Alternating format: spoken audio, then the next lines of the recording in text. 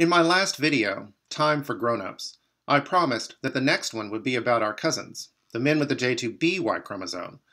But even as I was making that one, no fewer than 4 high-end DNA studies came out that really bring the Stone Age and the Bronze Age to life. We're going back more than 20,000 years now, and in very fine-grained detail. So before I do one more video, I want to make sure my case is based on as solid a foundation as possible. Here's the upshot. I win. Now, I've said several times in my previous videos that although I make a lot of crazy claims about my race and its history, I'm actually very conservative on this issue. It's easy to buy into your own bullshit. But this new DNA race is far beyond anything I claimed in my previous videos. We really are a bolt out of the blue, and our DNA markers really are a symptom that we're something special. But there are a lot of people in the historical DNA research community who go out of their way to muddy the water when it comes to my race. I don't know who they are, and I certainly don't know how they organize this. Right now I'm in a charitable mood, and I assume they're coming across things that they don't expect to see, and so they try to fit them into patterns that do not exist. It happens, even to me. But you know how sometimes a river fills up with a lot of water really fast, and then it suddenly changes course and buries a town and kills a lot of people in the town? It's time to murder your darlings. These 4 papers actually answer 2 different questions.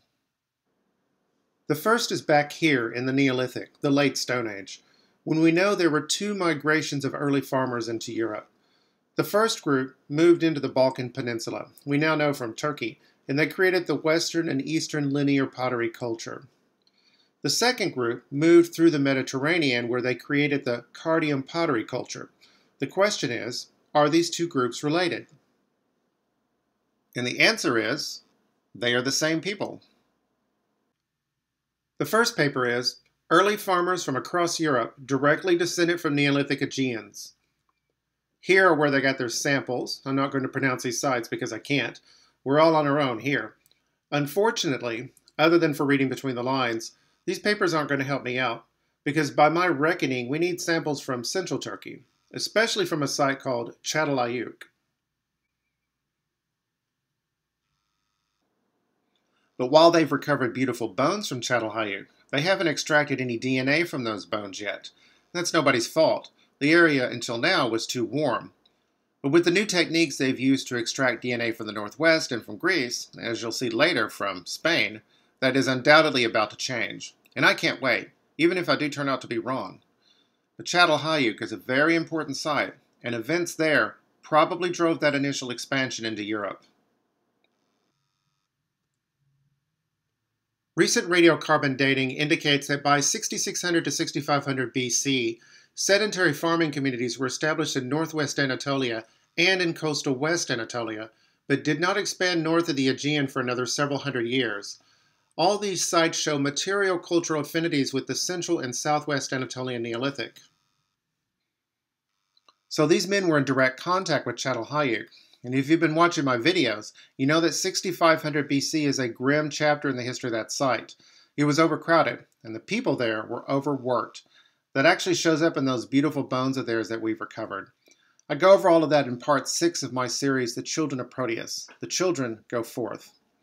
So these men might actually be from Çatalhöyük, which means my people were not. Because as I said, we weren't part of that first wave of farmers into Europe. We were the second wave.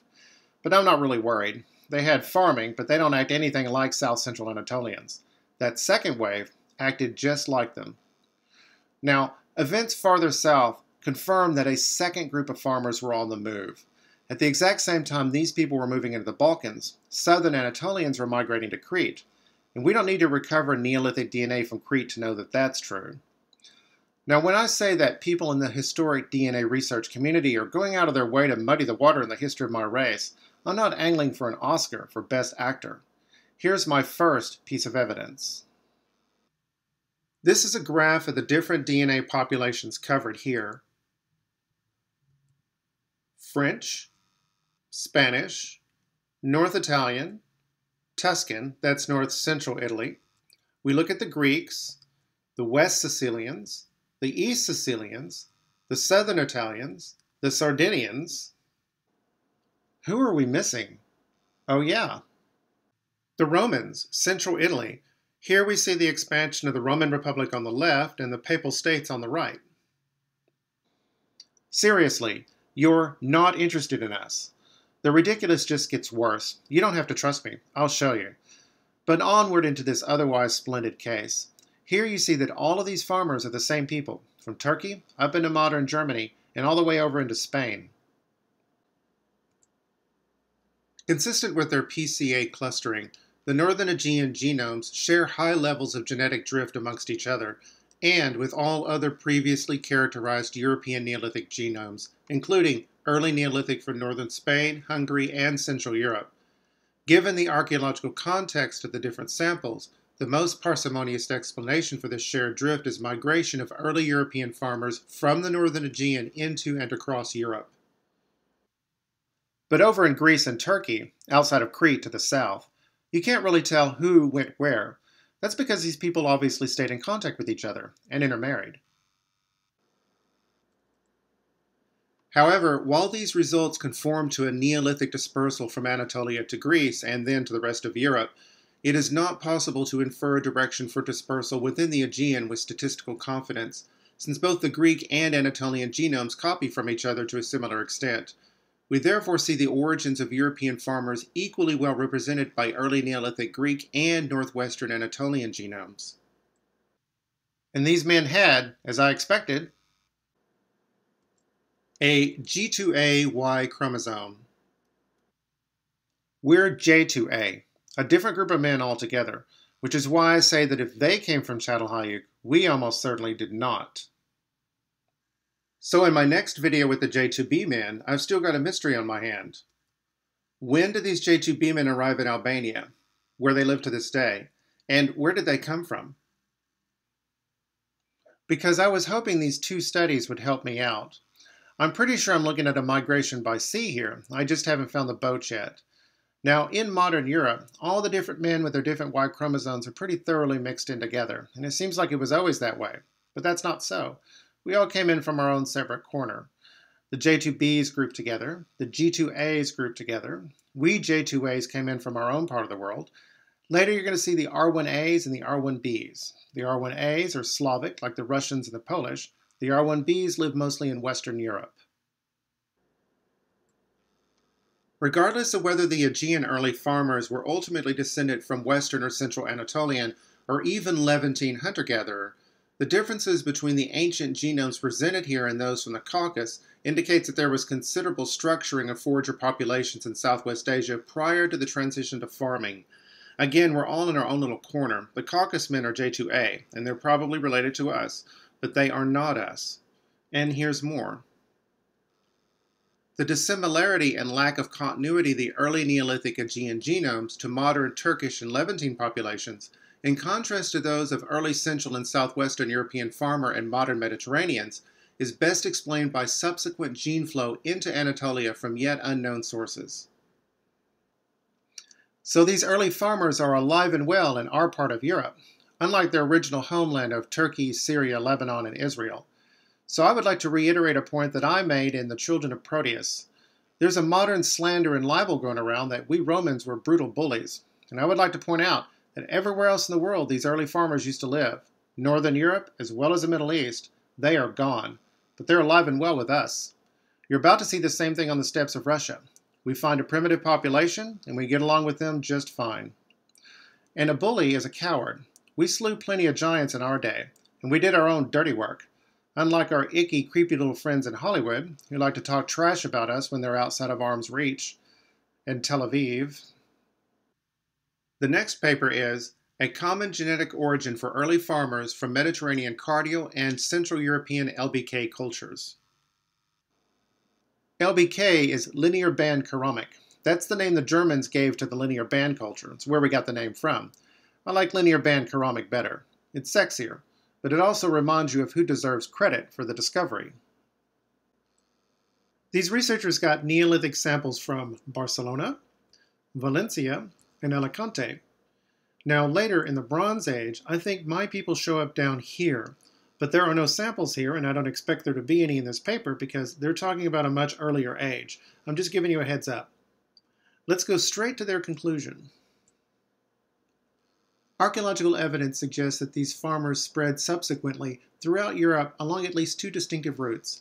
Expansion along the first route commenced around 5900 years BC and is represented by the distinct Impressa culture that spread along the central and western Mediterranean basin. A later aspect of this culture, named cardial, after the use of the serrated edge of the cockle shells in pottery decoration, reached the Iberian Peninsula no later than 5500 BC. So the very early date of 5500 BC means they're not sampling the Vinca. Seriously, you're not curious about the Vinca. Well, I'm curious about your lack of curiosity. If you saw my video, The Gods Descend, you know the Vinca at least invented metallurgy, and you can make a very strong case they built the world's first civilization. I know samples have been drawn from the Vinca, I know they are a completely separate group of farmers, and I can be pretty damn sure they've had an impact on modern Europe's population. Now maybe here you have a plausible excuse. You're trying to answer the question of how the cardial and the LBK people are related. Mission accomplished. In the next two surveys, there's no such excuse. Now for one final conclusion. Our analysis indicate that both the LBK and cardial peoples originated from a common ancient metapopulation that diverged along two different migration routes, one following the Danube River, LBK, and the other one following the northern Mediterranean coastline, Impressa and cardial. Furthermore, we detect a discernible hunter-gatherer component in the cardial genome, which seems to derive from a population more closely related to the Eastern European hunter-gatherers than to the neighboring Iberian Lobrania 1 sample. From the current genetic evidence, it seems clear that all early European farmers represent a fairly homogeneous group at both their genetic and phenotypic levels. Subsequent population movements from the Chalcolithic onwards considerably altered this scenario. So the population of Spain has changed a lot in the past 7,000 years, which is what you would expect. And these farmers also had intermixed with native hunter-gatherers, just not any of the hunter-gatherers living in Spain. They did that in the Balkans before they showed up. That's unexpected, but it does help prove that they came from the Balkans. Now we're going to turn to that second question. A little more than 4,000 years ago, a group of invaders came in from the steppes of Russia. They're related to Eastern hunter-gatherers and somebody else, probably from the Middle East. Who were these people? Well, now we know. They had intermarried with people who were related to us, just not us, proving once again that people and their languages moved out of Anatolia and into the steppes of Russia. It wasn't the other way around. I'm referring, of course, to the Indo-European language. Upper Paleolithic genomes reveal deep roots of modern Eurasians. Mesolithic individuals, that's the Middle Stone Age, sampled from Spain all the way to Hungary, belong to a relatively homogeneous group termed Western Hunter-Gatherers, WHG. The expansion of early farmers, EF, out of the Levant during the Neolithic transition, that's the New Stone Age, led to major changes in the European gene pool, with almost complete replacement in the south, and increased mixing with local Western hunter-gatherers further north. Finally, a later wave originating from the early Bronze Age Yamna from the Pontic steppe, carrying partial ancestry from ancient North Eurasians and ancestry from a second, undetermined source, arrived from the east, profoundly changing populations and leaving a cline of admixture in Eastern and Central Europe. This view, which was initially based on a handful of genomes, was recently confirmed by extensive surveys of Eurasian samples from the Holocene. Okay. We are not the Western hunter-gatherers. We are not the early farmers. We are not the Yamna who came from the east. Those are the steppe invaders. We are not this undetermined source, although we are related to them. And we are not the ancient North Eurasians. All of this I will prove. No problem. But as you see, that doesn't stop them from pretending they've answered the question of who we are, the Romans. You know we're Europeans, right? Here's their genetic map.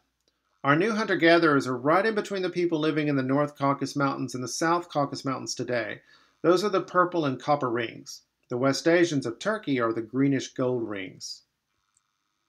Here's their map, looking at how much these old hunter-gatherers from the Middle East have been mixed with modern populations. The people who are a very close match to them are dark red, and that's where they've lived for thousands of years. Okay, they're J2A like me, and the men with the biggest variety of my Y chromosome are over here in northern Iran and over here in Turkey, which means we probably showed up here first. So we're neighbors, which is what you'd expect. And you see from these people, spread all over the old Roman Empire, that we have the exact same basic mix with these old Middle Eastern hunter-gatherers, which means we're looking at a distinct group of relatives here in the south. That includes Israel, where we settled as the Philistines. You've got a lot of them right along the border of India and Pakistan. They look like us. Then you have these people up in Russia who also look like us, and I think they are us. We'll get to them later. And here are the invaders. They're actually more closely related to these hunter-gatherers than we are, and as you can see, they are a distinct group. You can easily tell where they end and we begin. Please note, that does not include Rome. And the Spanish look a lot like us too. So no matter how you come at this, we are a completely separate group of people, and as we look at more data, that's going to become more blatant. Now here's something interesting. We were the first white people on Earth. Like early farmer, but in contrast to Western hunter-gatherer, Caucasian hunter-gatherer carry a variant of the SLC24A5 gene associated with light skin color. This trait, which is believed to have risen to high frequency during the Neolithic expansion, may thus have a relatively long history in Eurasia, with its origin probably predating the late glacial maximum. So we were white people, and the original Europeans were not. There were two mutations that progressively lightened people's skins in Europe. We got the first one, but we did not get the second. Aristotle thought we had the perfect complexion, lighter than the Egyptians, but darker than the Northerners. It's okay if you think your kind are better looking than everybody. The people who are telling you that's pathological and evil do not include themselves under that rubric. That tells you all you need to know. Now, after this population got split off from us in the last ice age, their DNA shows they very nearly starved to death. We looked at runs on homozygosity, ROH, which inform on past population size. Both Western hunter-gatherer and Caucasian hunter-gatherer have a high frequency of ROH, and in particular the older CHG, said Serbia, shows signs of recent consanguinity, that's cousin marriage to be charitable, with a high frequency of longer ROH. In contrast, early farmer are characterized by lower frequency of ROH of all sizes, suggesting a less constricted population history, perhaps associated with a more benign passage through the late glacial maximum than the more northern populations. Now I'm going to finish with the most comprehensive of the four papers, and therefore the most ridiculous and borderline inexcusable, but also the most gratifying, if you pay close attention to their data and ignore their spin. Genome-wide patterns of selection in 230 ancient Eurasians. These other three papers could plausibly claim to just represent a narrow band of questions, but this one claims a global purview, and its authors go out of their way to throw us off the scent with incomplete genome presentations and thinly plausible scenarios. Let's start with one of the major bloodlines that they completely blow off. Here's a look at all of their samples. Again, no Vinca, no Sopot. They have samples from Western Hungary, as you can see, but they're too early. They represent those first European farmers we took a close look at, who we are not. Now, this hammering on the Vinca and the Sopot might seem like I'm making a mountain out of a molehill, but it's really the authors who are ignoring an entire mountain range. These people apparently pop up out of nowhere, and look at what they're doing. Dramatic changes in the scale of cultivation occurred at the same time as did the shift to extramural cemeteries, the emergence of new expressive material culture, and the appearance of tell villages in the northern Balkans, namely from the late 6th millennium BC. So now we're talking about the Vinca. A tell is a mound, and a tell village is exactly what you saw in south-central Anatolia, like this one here. You have a hill because they'd build the new village on top of the old village, and sometimes the exact same buildings on top of their predecessors, facing the exact same direction. The first farmers did not build tell villages, which is why I say they acted nothing like south-central Anatolians. From this time, significant efforts were made to alter the land before planting and to employ cattle for traction and plowing. Cows and goats were now exploited for dairy and textile materials as well as for their meat. Indeed, part of the increasing status of cattle over time may have been due to the animal's new value derived from its secondary uses. Investment of labor, care, and foddering made cattle a true livestock.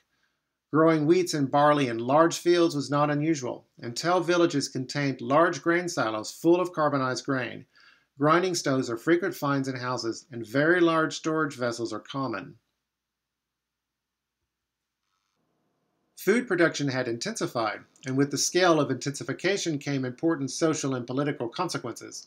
First among these were the requirements of labor, time, and knowledge needed, especially the ability to manage the labor required and to retain, distribute, and to store the plant goods produced. Management of labor for large-scale cultivation was complex. Some stages in the agricultural cycle, such as planting or harvesting, were disproportionately labor and time-consuming. Large numbers of people were needed to work intensively over a short period of time. Other stages, including the majority of a crop's growing time, required very few people doing very little. The bringing together and, critically, the sending away of people were potential management problems. Abilities to coordinate and coerce human resources were socio-political skills. Special technical skills and knowledge were also required. Critical to success were knowledge of when to plant and when to harvest. Miscalculations of either could have been disastrous. Equally important were skills and experience in processing harvested grain. Threshing, winnowing, and especially parching were crucial and not necessarily equally available across a community. They might as well be space aliens, and the authors of this paper are not the least bit interested in looking at them. Don't you find that kind of strange? Especially since we know DNA data has been pulled. Now, I'm going to walk you through a part of this paper. The authors are presenting a migration problem. A group of people have migrated to the steppes of Russia, and they've mixed with the local population. They look like they're from the West, from the Balkans, but that can't be true because blah, blah, blah. But it is true. They come from the Balkans, and their own data shows that. After the Poltavka period, population change occurred in Samara. That's a section of Russia on the steppes of Russia. The late Bronze Age Srubnaya, who lived there, have around 17% Anatolian Neolithic or early European farmer ancestry. Previous work documented that such ancestry appeared east of the Urals, beginning at least by the time of the Sintashta culture. This is another culture nearby, and suggested that it reflected an eastward migration from the Cordoba peoples of Central Europe. However, the fact that the Srubnaya also had such ancestry indicates that the Anatolian Neolithic or early European farmer ancestry could have come into the steppe from a more eastern source. Further evidence that migrations originating as far west as Central Europe may not have had an important impact on the late Bronze Age steppe comes from the fact that the Srubnaya possess exclusively R1AY chromosomes, and 4 of them, and 1 Poltavka male, Poltavka is the earlier period, belong to haplogroup R1A Z93, which is common in Central South Asians, very rare in present-day Europeans, and absent in all ancient Central Europeans studied to date. So let's talk about those Y chromosomes for a second. For some reason, there are people running around with our autosomal DNA. That's the DNA in your nucleus outside of the sex chromosomes. But they don't have our Y chromosome. Are they killing our men? Or maybe they're getting princess brides as a tribute or in exchange for an alliance. This is something that the Chinese did. Or maybe our men are just leaving. It's strange, but when I'm making the case that the Indo-European language is ultimately from Anatolia, this is the major reason why I always have to take an indirect route. But let's recap what we just read. The Srubnaya live west of the Sintashta, and they have less of that European and Anatolian DNA than the Sintashta do. Combine that with the fact that there are more men to the east with their Y chromosome than to the west, and in fact at the time there apparently were no men in the west with their Y chromosome, and you make a very good case that whoever these people were that moved onto the steppes of Russia, they came from the east. It makes sense. But there are 2 major problems with that. First, the first evidence, the earliest evidence for both the wheel and metallurgy do not come from the east. They come from the west. And the Sintashta, who live further east, are famous for both. Second, and even more important, whoever these people are that moved onto the steppes of Russia, there are people alive and well today in Europe who look almost exactly like them. And these people live in the southern Balkan Peninsula and central Italy. Even though, once again, the authors of this paper refuse to talk about central Italy. I got around the information embargo by looking at their DNA graph. Let me show you what I found. Here's the full DNA map in the paper. On the left, you have modern populations. Stone Age and Bronze Age populations are grayed out. On the right, you have the exact opposite. Stone Age and Bronze Age populations are color-coded, and modern populations are grayed out. Let's zoom in on those Bronze Age steppe populations they're talking about. This is the original population. These are the people we looked at earlier, who'd already mixed with those Anatolian relatives we looked at in the last paper. This is a Santashta. They're famous for building the chariots and training the horses that invaded India and wrote the Vedas, the oldest scripture in the world and the foundation of the Hindu religion. And in between, we have the Srubnaya. On the graph, they're all sitting right next to each other, but the Srubnaya and the Santashta both lived at the same time, while the steppe population up top came before both. You see a definite swoop, and in this direction, and wouldn't you know, in that space, but mostly to the right of it, you see a modern population. And note, it's all gray. That means that whoever these people are, despite the fact that the authors swear up and down they figured out where all the white people in Europe came from, they have no idea where these people came from. So who are they? Let's go back to the original graph. Once again, I remind, nobody here knows where these people came from. Let's draw a line straight up and down, and you see they have very little in common with these steppe populations, or once again, any ancient population.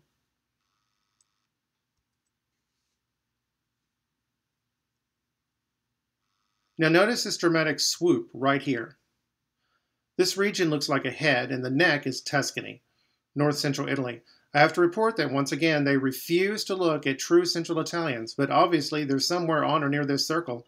But we do see Bulgarians, Albanians, and Greeks, and they sure as hell didn't do this.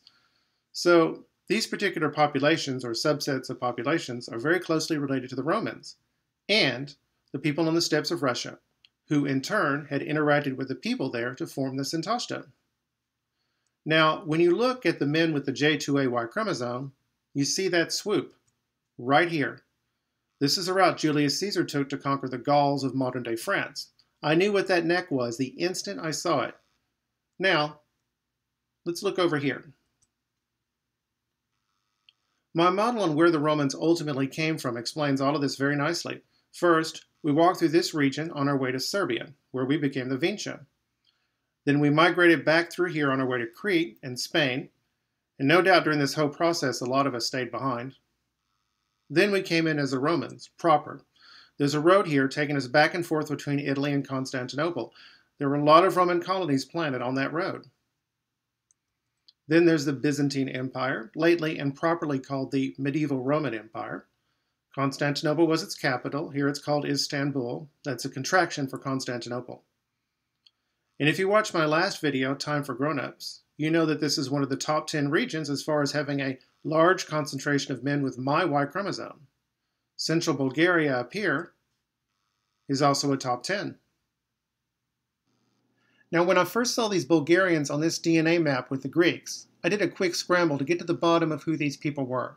I was not disappointed, and I'm going to get back to them, just not here or in the next video, but in the one after that, when I deal with Minoan religion. But I will tell you this right now. Not only do these Bulgarians have Roman autosomal DNA, but according to both Christian and Muslim sources, before these Bulgarians became Christian, they had a religion that was almost exactly like the religion that I pulled off the Festus disc, which I consider to be stunning confirmation that I was in fact properly reading that disc. Now, since that time, I've got more of a handle on the nuance of the old Minoan religion. It was subtle and it was elegant, and it lurks beneath the surface of the Old Testament, which tells me that the Israelites probably got it from the Minoans, probably by way of the Philistines. Eastern Orthodox Christians have followed this more closely than Catholics, and Protestants are unshakably tone-deaf. Unfortunately, it probably struck their Bronze Age neighbors as weird, and so it almost completely disappeared from later Greek religion. But not Greek culture. The Minoan religion was right in front of our eyes for 25 centuries, and we didn't even know it. I hope you're there because this is going to be really fun. But let's get back to that DNA. These blue triangles are the Turks, and as you can see, we still have a thin connection with them almost 600 years after the fall of Constantinople. But here's something I'd really like to zero in on. The chasm between the Romans and everybody else in continental Europe except for the Greeks. This gap is real, and I've felt it all of my life here in Texas. That's why I've spent all these hundreds of hours getting to the bottom of who my people are. But as big as this gap is, it's nothing compared to what it used to be. As late as 500 BC, when the Roman Republic started, more than 800 years after the Romans started pouring into central Italy, we're still 100 years away from the Gallic invasion of Italy from modern-day France, and more than 1,000 years away from the German invasions. And of course, in between all that time, we had the Roman Empire and the colonies that went with it. The Romans were aliens in an alien world, and they felt it. M. Terentius Varro's most important work was the Antiquitates, divided between 25 books on res humanae and 16 of res divinae, human and divine affairs. Cicero, in a remarkable tribute, says it made the Romans feel like they'd been strangers in their own country, but were now being shown the way home. We even started pulling in the Jews. From looking at this data, I count at least 5 separate races who call themselves Jewish. Now, obviously, only one of them can be actual descendants of Abraham. Or maybe none of them are per se, and they've all formed around a kernel of Abrahamic descendants.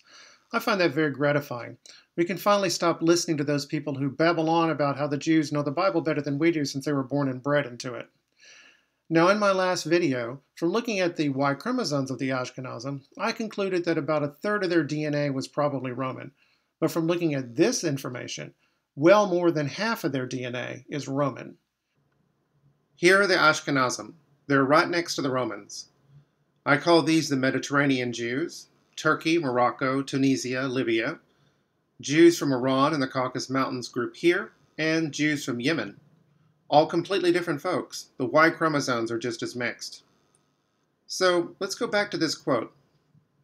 I'll let these slides sum up my case nicely.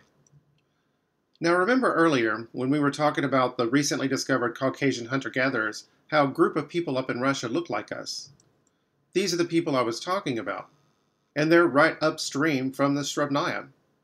The reason why the Anatolian and European farmer signal is stronger to the east of the Srebnaya isn't because those people came from the east. It's because we targeted that territory for its natural resources. It was our industrial center, while the Northwest Territory was probably our agricultural center. Everything fits hand in glove with my migration model, and I think I've gotten to the bottom of why we left the Balkan Peninsula. Opportunities and material resources were just better here in the Mediterranean than they were over there, especially the metal. Now before I go, I'd like to talk about 2 more things. The first is something I'm going to deal with in the next video, when I finally talk about the men with the J2B Y chromosome as promised, and this in turn is going to feed into the video after that. We're going to talk about these 2 people here. On the left are the Romans, although at this stage I'm really talking about the Proto-Romans, because we're not Romans yet, but we are well on our way, and we actually start looking like them. Over here are the Phoenicians, and I would say especially the city of Byblos. Tyre and Sidon are more famous, but they arose to prominence later. And the Druze of Syria, very interesting people.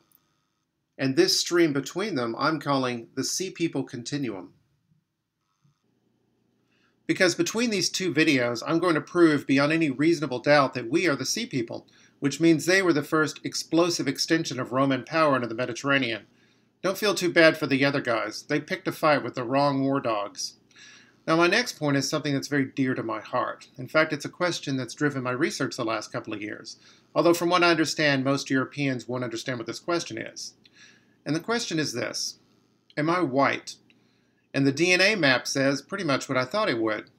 Maybe. Here we are, the Romans, and we've had our own destiny. But from my understanding here in Texas, the white people would be over here, almost exclusively. Germanic, English, some French, as long as they're Huguenots.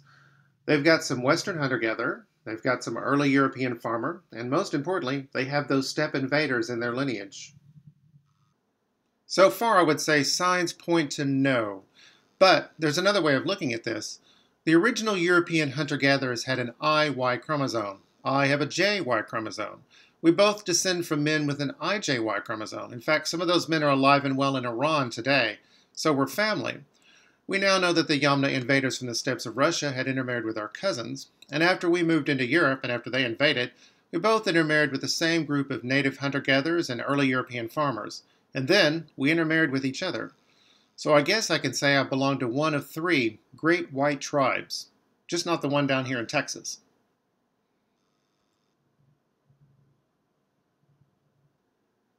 I am smugly satisfied with the results of these surveys.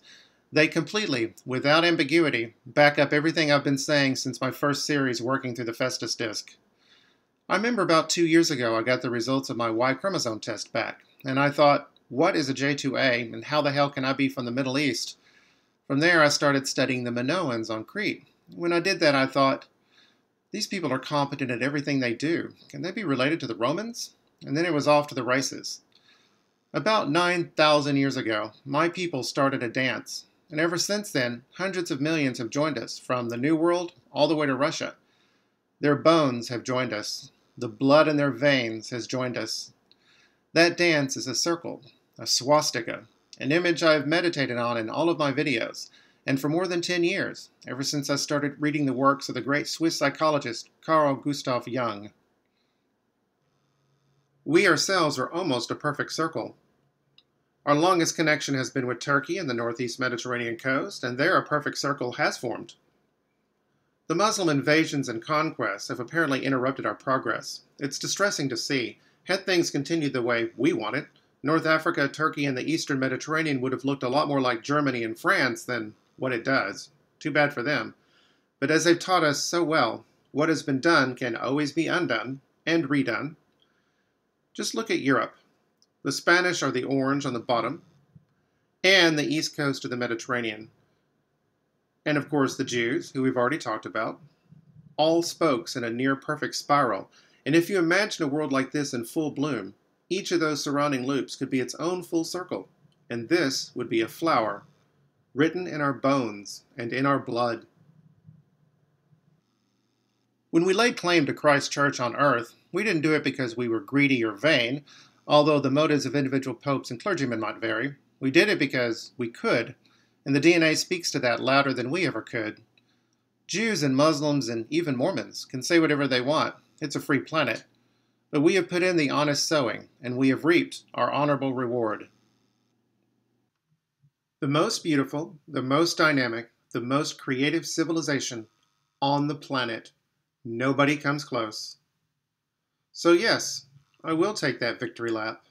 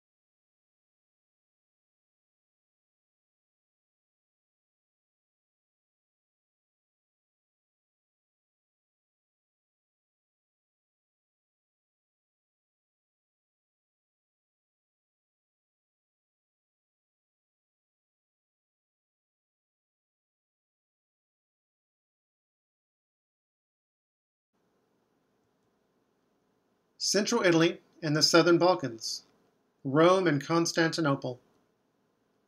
This is not an accident. This has been coming for thousands of years. Here's a preview of what I've got coming up.